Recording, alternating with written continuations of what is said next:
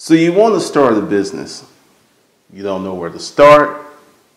You don't even know who to trust. Some of you don't even know what you want to do. The big question is, how do you start a business that is not only fun, but profitable? Hold on for a second, and I'm going to tell you that and more. There's a lot of people that'll tell you starting a business is easy.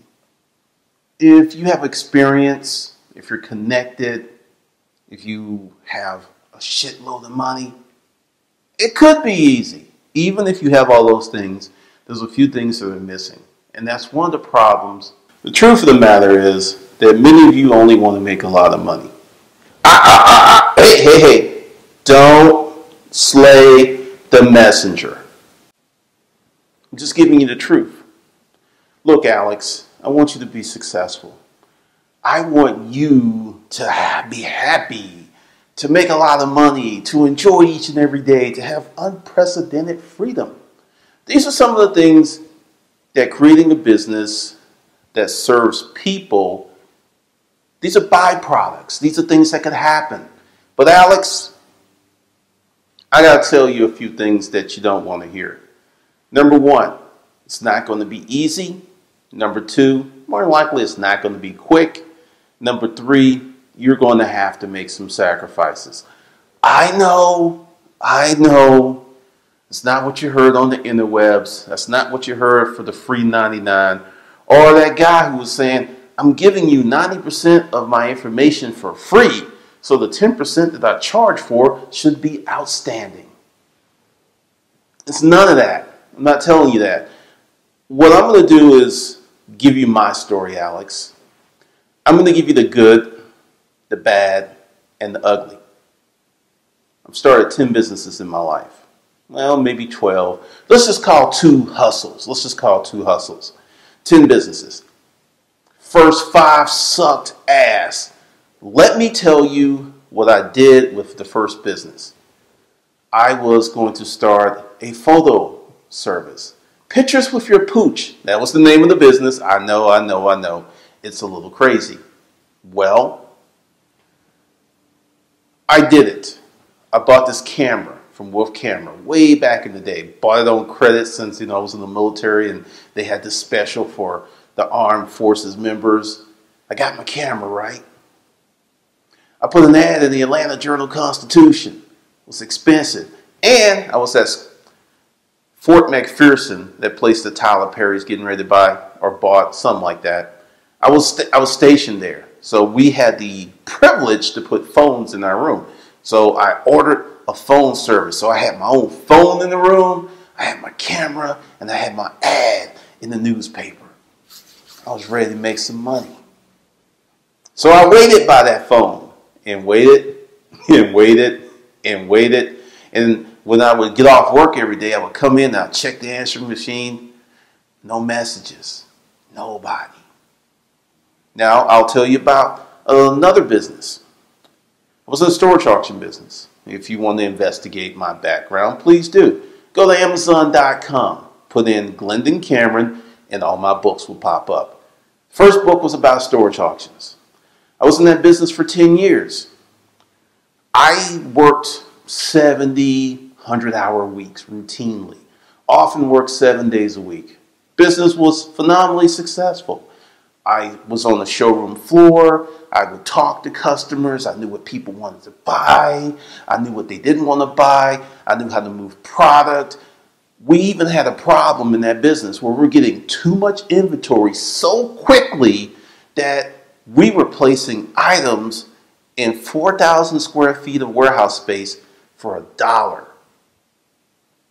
Microwaves, Christmas ornaments, TVs, because we were getting this stuff because I did this inventory of things that we routinely got, and we just had to clear it out because it cost us money to throw it away because it was so much that we would fill up our dumpster literally after 2 loads. Well, that business was very successful. Now, in those stories, I just told you the tale of you, Alex, because many of you, Alex, like I was a long time ago when I started Pictures with Your Pooch. I wanted to make some money.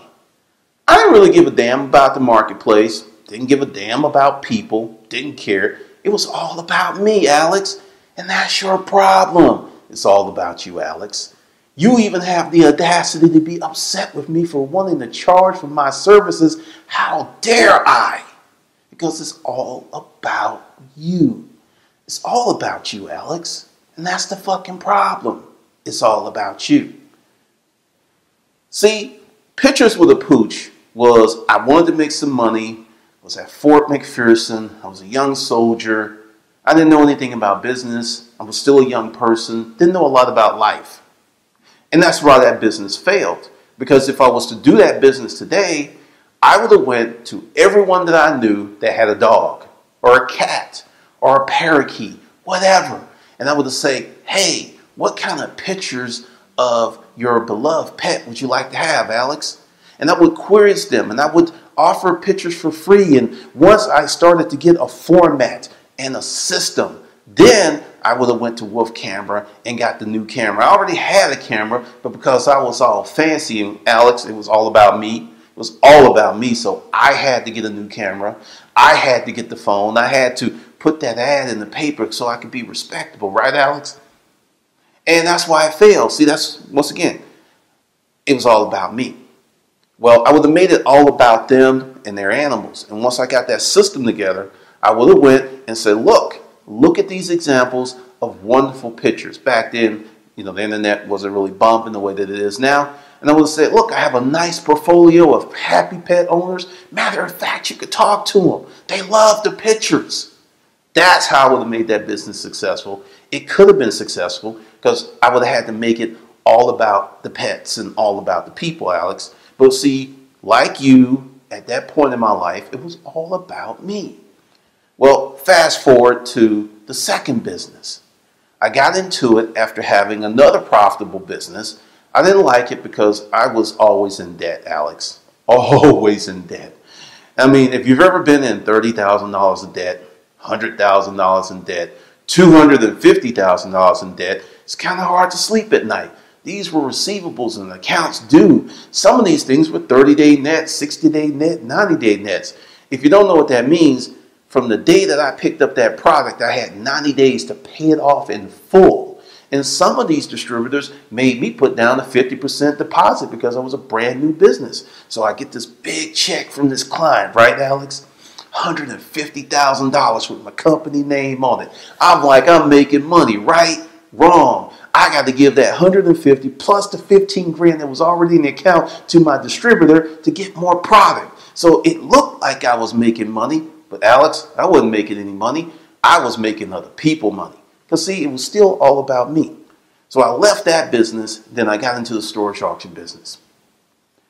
I had to learn so much so quick. It was crazy.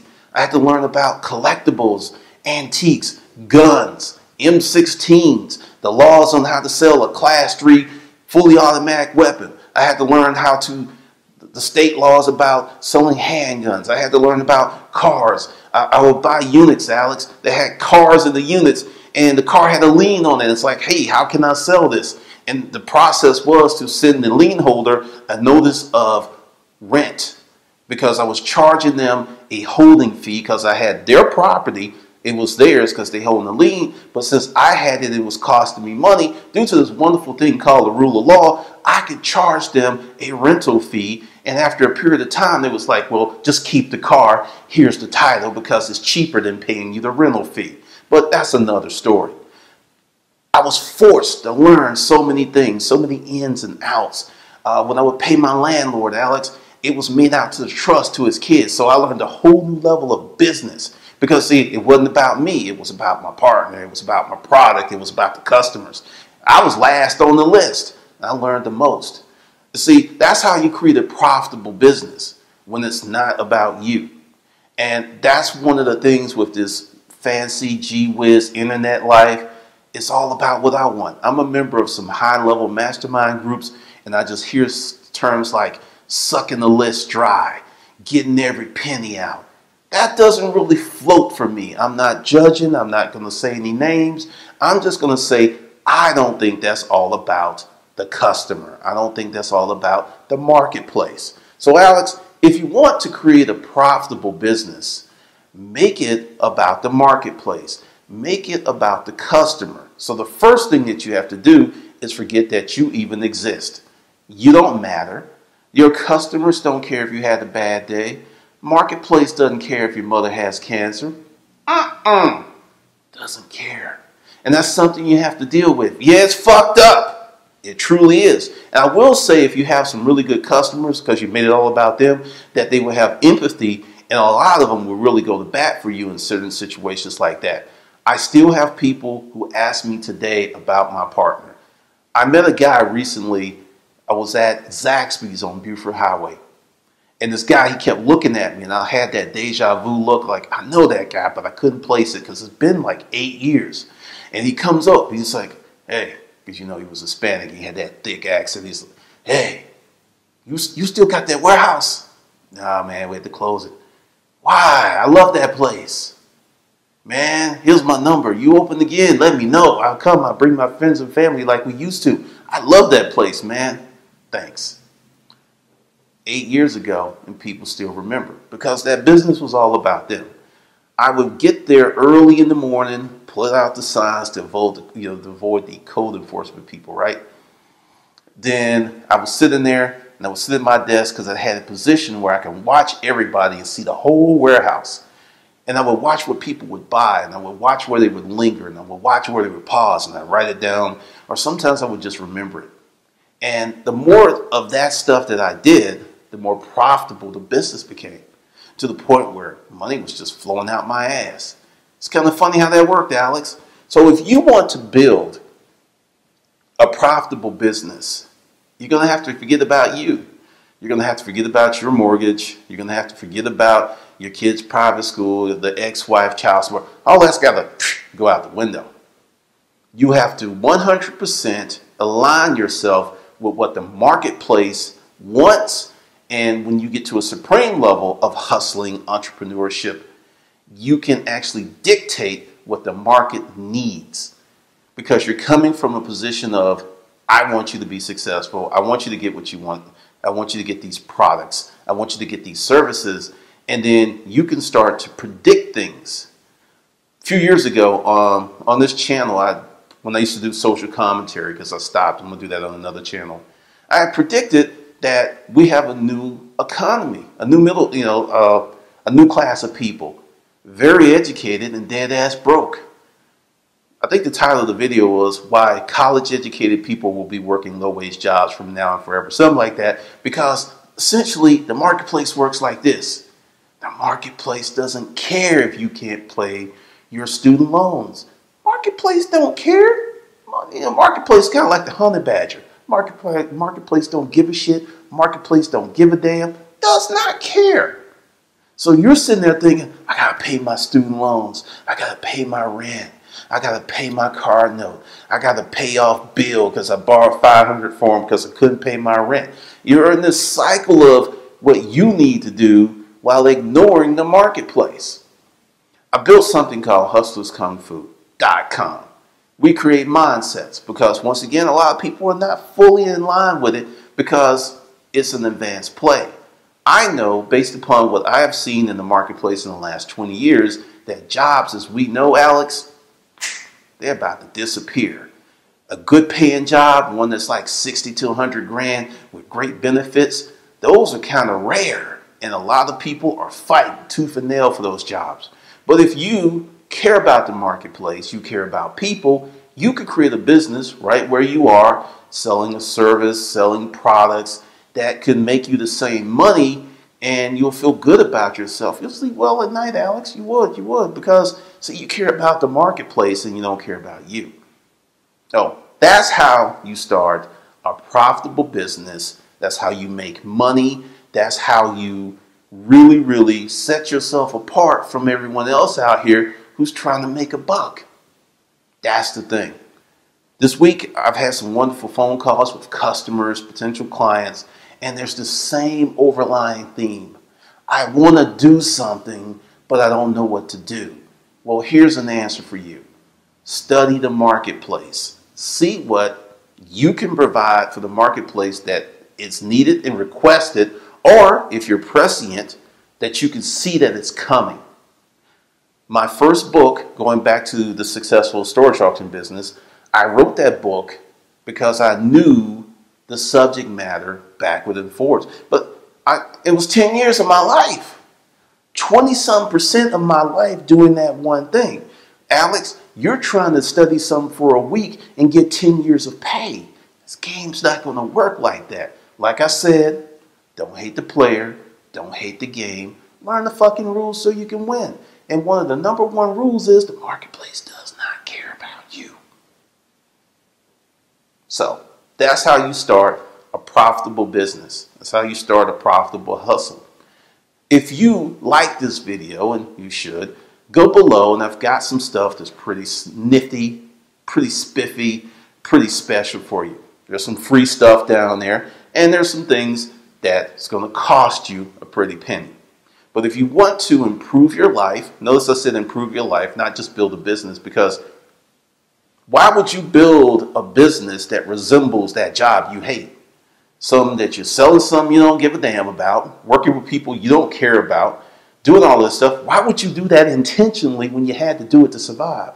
That doesn't make any sense to me. So once again, if you want to build a life that you care about, that you love, and have a business that dovetails into your life versus you ingratiating yourself to your business, then we can talk. You've made it this far. There should be a number on the screen, or it may be at the end. I haven't decided yet because I'm doing this on the fly. But call that number and I'll set up an appointment to talk about your service to the marketplace. If you already have some type of service or product that you're selling to the marketplace, we can have a great conversation. If you are clueless, Alex, don't really know what you want to do, you're kind of looking for the best thing, the great thing, the next thing, I'm going to recommend that you join hustlerskungfu.com and start with 30 days to 2,500. It's a mindset course with salesmanship and how to build a business. But there's no thing that won't tell you how to sell this widget. It won't tell you how to get this product. It's a general course, but it could change your life. I've had one person who started a business from that course. I had one person who went from $30,000 a month, had a business already, to $100,000 a month from that course. But they did the work, and I'll make you this guarantee. If you do the work, Alex, you'll be successful. So once again, be sure to subscribe to the channel and be sure to go below the video and check out some of those wonderful things that I have for you.